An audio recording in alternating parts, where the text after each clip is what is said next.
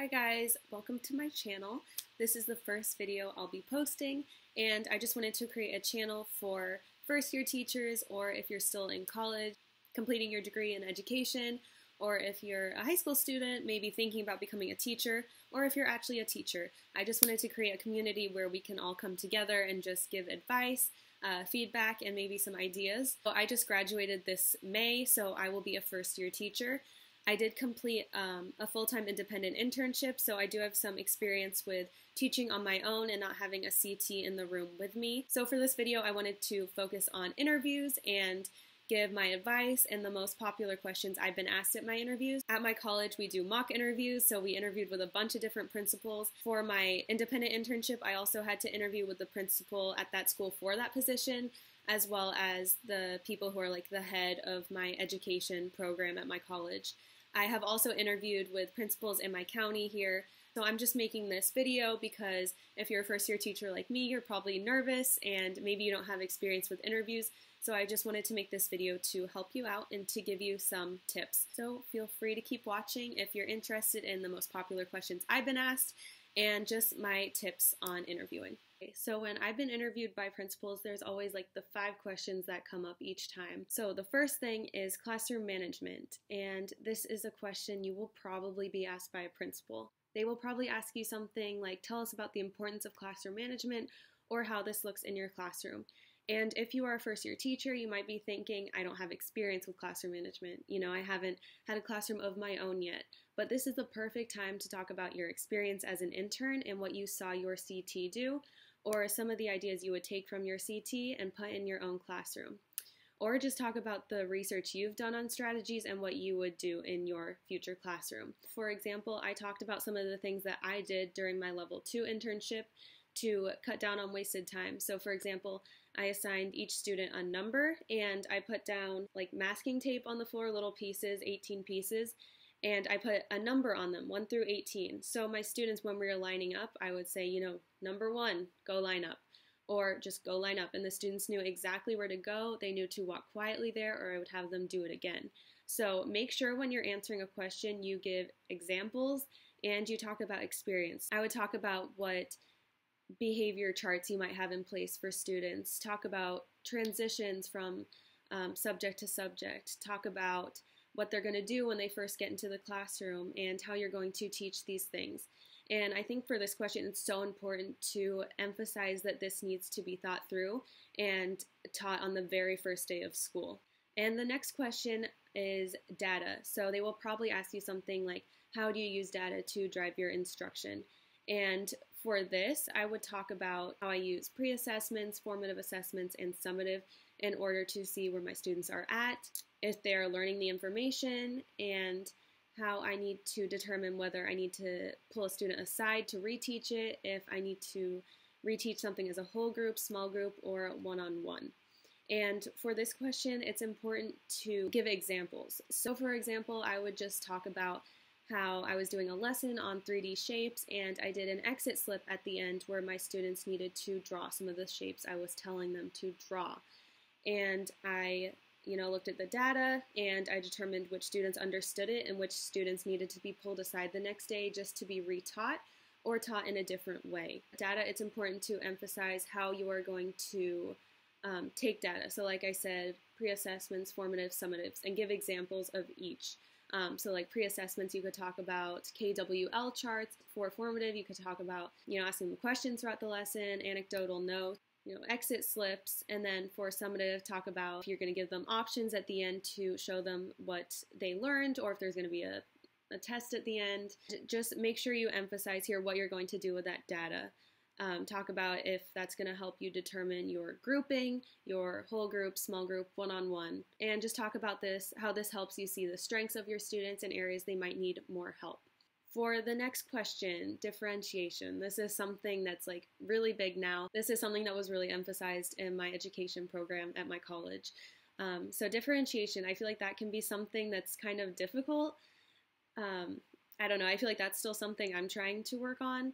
But I would just talk about what you saw in your internship, talk about the grouping. Was it heterogeneous? Was it homogeneous? Talk about if the students were grouped by ability, interest, high and low students. Talk about centers when they were with their teacher, what the teacher did maybe with the lower students and what the teacher did with the average and higher students. Here I would also talk about how each student learns differently, really emphasize that, and talk about different learning styles, how you incorporate each learning style into every lesson that you do. Talk about how you challenge those higher level students. So for example, it is good to say that you have them help the lower students, which is awesome, and that's something I did with my students.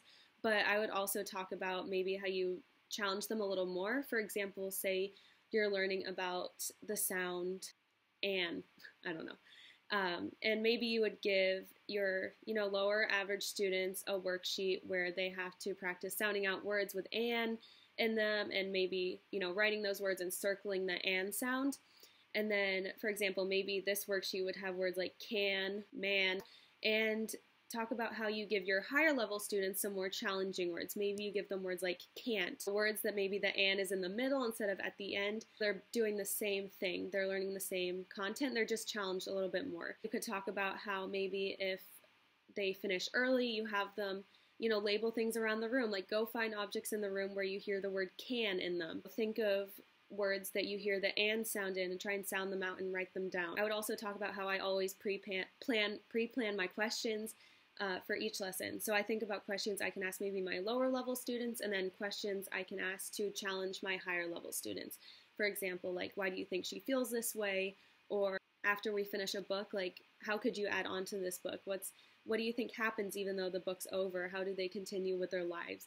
Just different ways to challenge those students. So that's what I would say for differentiation and just some ideas. But again, this is something that I feel like I'm still trying to work on as a teacher and learn more about. The next question is about behavior. I think it's important to say, I think it's important to prevent unwanted behavior. Talk about preventing it instead of acting upon it. For this one, I really talk about the importance of building relationships with students, because I think this is so important as a teacher.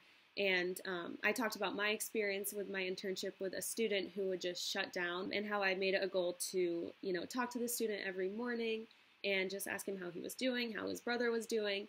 And I just saw the biggest change in that student almost immediately. It was amazing. The student went from shutting down like 10 times a day to, if at all, maybe once a day. And I would talk about when you build that relationship with students, they respect you, they want to please you.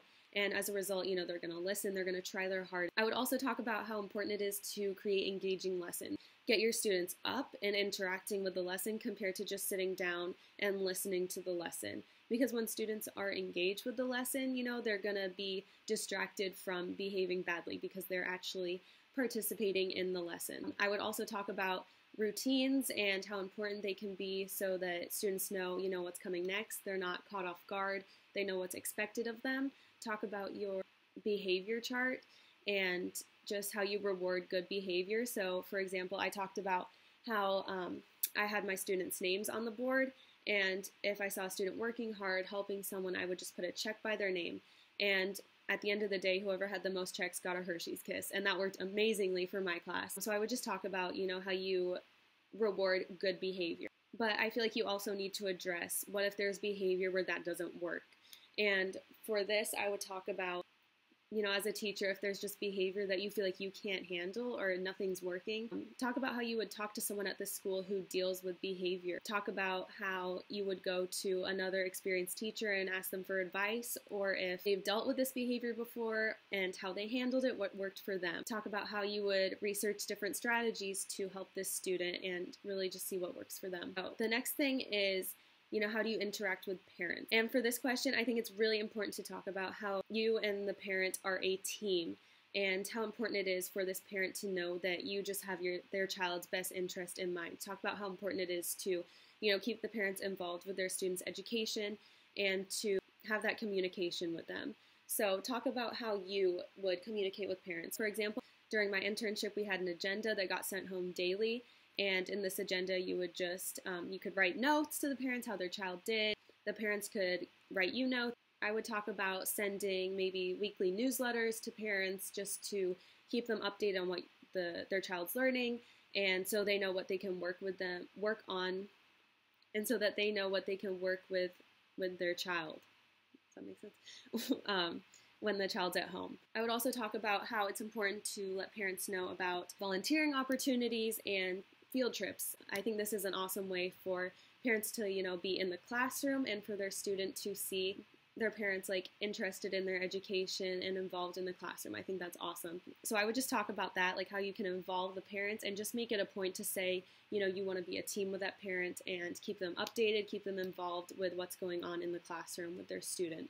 The next question that I've been asked at most of my interviews is about technology.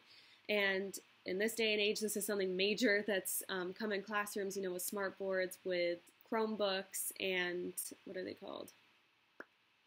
The Kindle Fire things? I don't know. But this is something that I've seen in all of the classrooms I've been in. I would just talk about the different websites that you've used. For example, I know ClassDojo is a major thing. Kahoot. Talk about how you have the students interact with the smartboard in each lesson and how that engages them. I talked about how when I was teaching a lesson, I would always, pull up a short YouTube video to give them some background knowledge on what they were going to be learning in that lesson. For example, alpha blocks. If we were learning the ah sound, for example, I would pull up the alpha blocks and they would watch a short 2-minute video just about that ah sound. This also gave students that visual and that background knowledge before actually diving in deeper to the ah sound and how to spell it and sound it out, things like that. Talk about Go Noodle, how you use this so students can have brain breaks to just get up and dance. This is also something that I feel like I'm trying to learn more about, technology in the classroom. And then at the very end of your interview, make sure you have questions prepared for the principal. They're interviewing you, but you should also be interviewing them because you want to know if you're a good fit for that school. So some of the things that I personally would ask the principal is, I would ask them as a first-year teacher, what support can I receive? You want to know that this school has something put into place to help you. You don't want to just be thrown out there and wondering where can I go if I'm struggling? Who can I talk to for ideas? Another thing I would ask is, what are you most proud of your school, or what is your biggest accomplishment? I would ask, what is your biggest challenge? What's the parent involvement like? Another thing that schools love is when they know you've done research on their school. So for example, you could say, I see your school's really into technology on your website. I saw that you all have smart boards. Can you tell me more about some of the websites that teachers use to engage their students with the smartboard? Is there a common website that the teachers use in the school? Or talk about, I saw that there's this volunteering opportunity. Can you tell me more about that? Just let them know that you did your research on the school as well, and you're trying to see if you're a good fit for the school. Okay, so now for my tips. I'm going to try and keep this brief because I feel like this is super long. So my first tip is to have a 90-second introduction ready. When you go to interview, I'm sure the first thing they're going to say to you is, tell me about yourself. And for your 90-second introduction, make sure that you talk about your degree, talk about your experience in college, what you did with students, your experience, talk about briefly your internships, the grades you interned with, talk about what you learned in your internships, talk about your strengths, and I would end with my goal. So for example, I would say my goal as a teacher is to become a mentor teacher and to one day have interns of my own in my classroom. I want to share my knowledge with others and never stop learning as a teacher. That's how I would end my 90-second introduction. So just make sure you have state your degree, talk about your experience in college, what you've done with students, your internship, talk about your strengths and your goals. That's what I would do. The next thing is, I don't know if you'll be asked this always during an interview, but be prepared to answer a question about, tell us about your teaching philosophy. This is something that is different for every single teacher, so I would just have a short answer to that about what your teaching philosophy is, because you never know if that's something you're going to be asked. Another thing that's so important is it's okay to bring notes to your interview. This is what I have. I bought this from Staples. It looks like a menu or something. They have leather ones that are nicer, but this is the cheapest one. So inside I just have, take that off. I have my resume on this side. And then on the other side, I just have notes about the questions I told you and just some important things I jotted down, because I'm the type of person that I get nervous during interviews, and I would answer a question and maybe get in my car after and be like, shoot, I should have said that. So it's important to just write down on your folder just some things you want to make sure that you say. It's totally fine to bring these in just to help you, because if this is going to help you answer to the best of your ability and show the principal what you're about, then yeah, go for it. So my next tip is to have your resume ready. I would also make sure you have 2 resumes in case or maybe even 3, because sometimes, it's the principal interviewing you, the assistant principal, and maybe the secretary or someone else on the staff. So I just think it's really important to have more than 1 resume ready. And then another thing I did that I think would set you apart from someone else is to have an entry plan. So this could go along with classroom management, and that's the perfect time to bring this out when talking about classroom management. You could say, I actually have a final entry plan, and this talks about everything I'm going to be doing when I get into my classroom. For example, I have procedures that will be taught. Backpack students will come in and take their backpack to their cubby and unpack everything needed for the day. When it is time to pack up, they will bring their backpacks to their seat and pack everything there. It talks about class jobs, notes from home, morning work, bathroom procedures. Our tissues will be transitioned, end of the day cleanup, literally everything. And then it also has, my rules and how we're going to have an agreement as a class that they'll sign. So I feel like as a candidate, when you hand this to the principal, like you've already planned out what you're going to be doing right when you get into the classroom. That really sets you apart from other people. And this is awesome. My mentor told me about this. He was a superintendent and a principal for I believe 30 or more years, and he was like, this totally sets you apart from everyone else. Like, you're going to get hired if you do this. That's something I would highly recommend. And like I said before, when it comes to interviews, I think it's so important to talk about experience, talk about what you've seen in your internship. Maybe if you're a substitute teacher, talk about that. Just try not to, briefly answer the questions, just like bare minimum. Talk about experiences or what you are going to do when you get into that classroom. Also, if they talk about, how did you have a lesson that didn't go well? For example, I haven't been asked this, but I know this was in my mock interviews. If you answer this, make sure you talk about what you would do next time to improve it or what you could have done to improve it. If they're ever asking you like a question that's more talking about a mistake or something negative, make sure you always talk about how you could turn that around to make it positive and what you would do for next time. And then when it comes to practicing for interviews, I know me, I get super nervous before interviews and I'm shaky and I feel like I'm going to forget stuff. Make sure you practice before. Practice helps so much. You could have your sister interview you, your mom, your dad, a friend. I personally can't do this because I just laugh too much. So something I did was I would just pull up my computer and record myself talking. And I would ask myself a question and then just talk to my computer my answer, and then I could look back on it and kind of critique myself and then record myself again and answer it better. Another thing I did is when I was just like in the car driving, I would just like ask myself questions and answer them. If you think this is weird because you think you're talking to yourself, just like just pretend you're on your phone. That's what I did. For my tips, just make sure you have your 90-second introduction ready. Make sure you know your teaching philosophy. Bring notes. Don't be afraid to look at those notes. Have questions ready for the school. Have an entry plan if you want to talk about your experience, talk about how you would improve different things. Just practice because, fake it till you make it with confidence. I really hope this video helped you. If you want me to make a video about my teaching experience for my level 1, level 2, or both, just let me know, or let me know if you have any other questions below and I'll try to answer or make a video about them. So thank you so much for watching. Bye.